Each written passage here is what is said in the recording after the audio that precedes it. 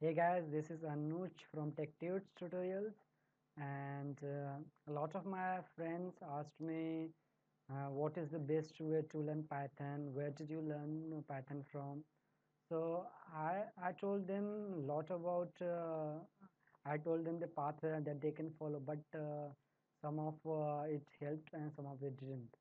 So what I shared with them is, if you want to learn about Python, get hands dirty with the tutorial points content, and if you want less content and point-to-point explanations, you can refer Java T Point, and there are many books like automating boring stuffs with Python, Pygames, and there are many things which you can play with to learn. But they say they don't have time to go through all of that.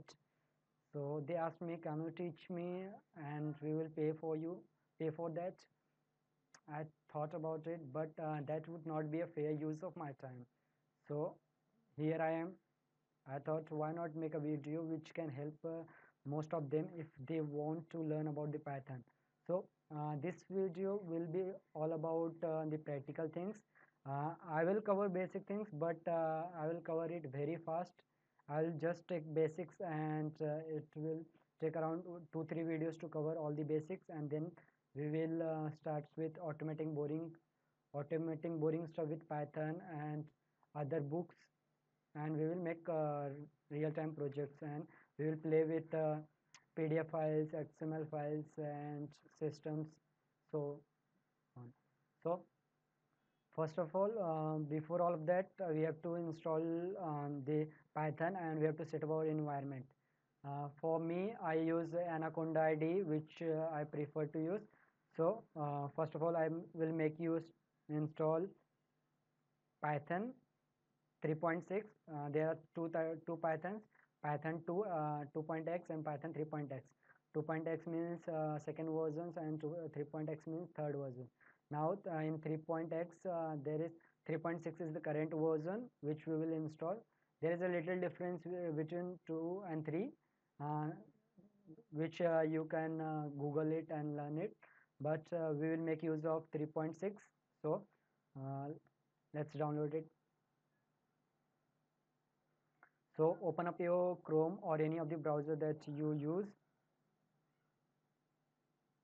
and search for the Python.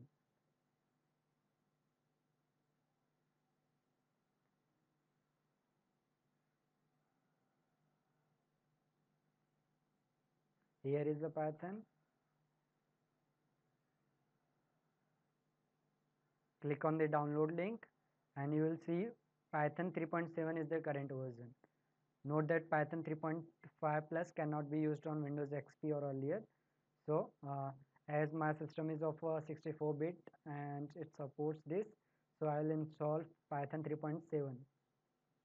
So make sure you install this on your system, and if you are using Linux environment, then it will have this Python pre-installed. You will just need to upgrade it. You can Google it to upgrade it. As you can see, Python 3.7 is downloaded, so we will install it. Click on the download link and then run, and you will see this that is installed now, or customize installation. We will click on the install now, and before that we will mark add Python 3.7 to path, so that we can run it from any directory. So then click on install now and give it permission.